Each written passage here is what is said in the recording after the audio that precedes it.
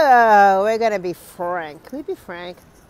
One of the things that I hear from a lot of women a lot of the time is, oh, I can't do it. I'm too old to be in front of the camera. I'm too fat. I hate my body. My hair is awful. I don't like to wear makeup. Oh my God, my roots are showing. Listen, nobody understands this more than me. I was on photo shoots as a stylist for 15 years. I was younger. I was skinny. I didn't have wrinkles, right? I had everything. And even then, I didn't think I had it. So here's the thing. People are people. Every age, every size, every point of your life, we're all people. If you hold on to who you used to be, instead of going forward with who you are right now, you are missing so much out in life. So what you really, really need to do is to be able to just be happy in your skin. I mean, maybe it's not perfect, right? Maybe my circles weren't so dark once, my wrinkles weren't so big. Maybe I really did wear a size 4 jeans once.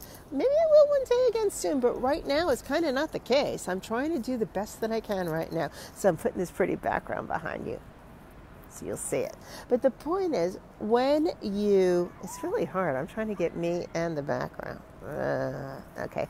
So when you are confident in your skin, when you're actually feeling that you're accepting who you are, you're making yourself much more open, much more free to be able to do these things that you are otherwise holding yourself back on.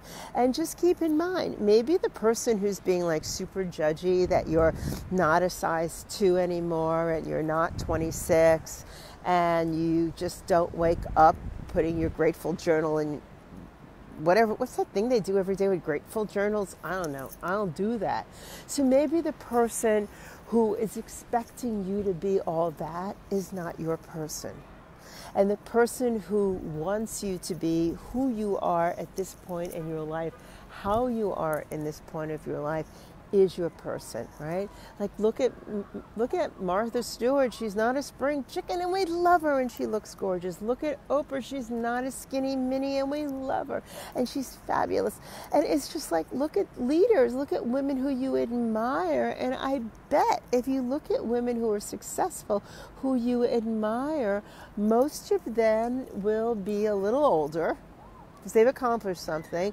They might not be model skinny anymore or even ever were, and they're happy in who they are. Like, look at the model Ashley Graham, in her body acceptance. So it's just like, don't think about all the have-nots that you have.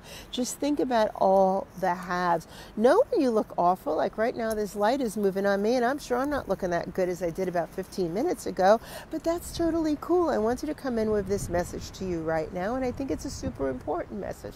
So just don't let who you used to be hold you back from who you are now, because you're giving yourself the biggest disservice you can. Stand up, be proud, be tall, be true to who you are.